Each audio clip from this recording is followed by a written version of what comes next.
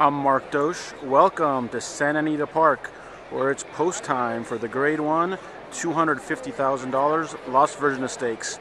3-year-old fillies going a mile on the main track. Las Virgenes Stakes. Las Virgenes.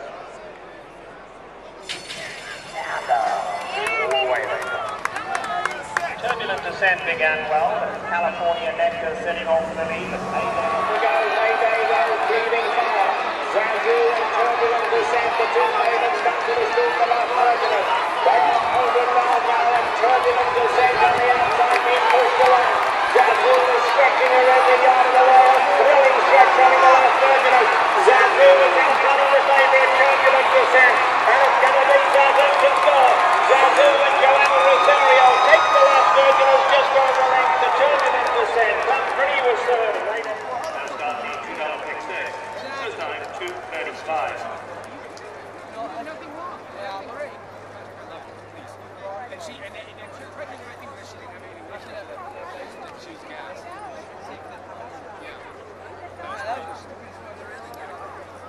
I know, because you had the lead. I was the length in front leaving the gate. Yeah. You got to do something next to me. You got instructions.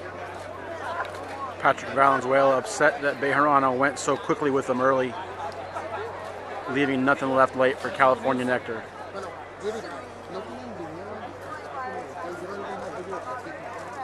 Here's the winner of the Grade 1 Las Virgenes, Zazu. Joel Rosario aboard for John Sadler. Done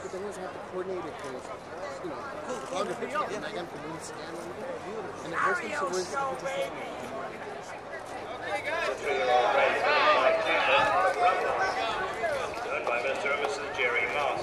20 trainer John Sadler. Assistant is Larry Benavida. 20 rider Joel Rosario. That wins with Joel Rosario. Back-to-back wins on the afternoon. What I liked about today's race is it looked like there was going to be, you're so scared to say what you think might happen because it never does. But it looked like there was 3 or 4 that wanted the front. And when I saw we had a lot of pace in front of her, I thought that would really help her today. Because she has a short run, she wants to close. And some of the other races, it hasn't played that way for her. So there was a fast pace in front, and that's what we're hoping for. Yeah, Sandy Oaks maybe? Yeah, absolutely. All right. Was there ever the thought that she might be a better one-turn horse? Well, I mean, we thought, 7/8 a mile are good distance for her. We're not really sure. She's a young filly. She's run well every time. Even in the Starlet, she was beaten 5 lengths. Didn't really have a great trip. She was a little bit unfortunate here at the 7/8. I thought she would have won.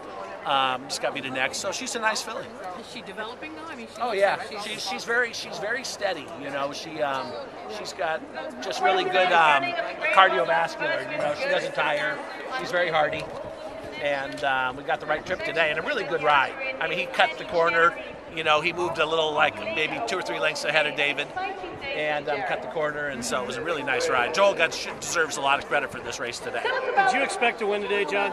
I wanted to be Group 1 place today, which is really big for these fillies. And, you want to win, but it's also important to be on the board, so Zenyatta streak is safe. How nice is it to win for the Mosses? It's a great win for the Mosses. They're out here today signing autographs. They're going to receive that award today after the 5th race, so it's just a good karma day.